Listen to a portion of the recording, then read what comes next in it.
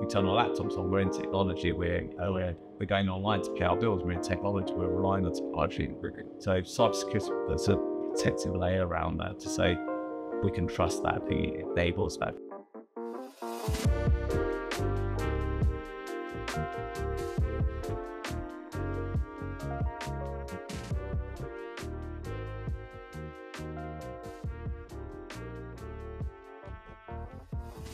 I think the perception is definitely changing because we are in technology, whether we like it or not. We've all got a phone, we've all got smartwatches, we've all got smart fridges and all this stuff. That's all technology. So I think it's quite hard to get away from that now in the modern world.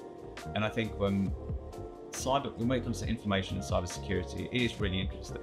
It is about protecting people and doing the right thing and making sure we can't let people that are in the past, whether it's work or in the past.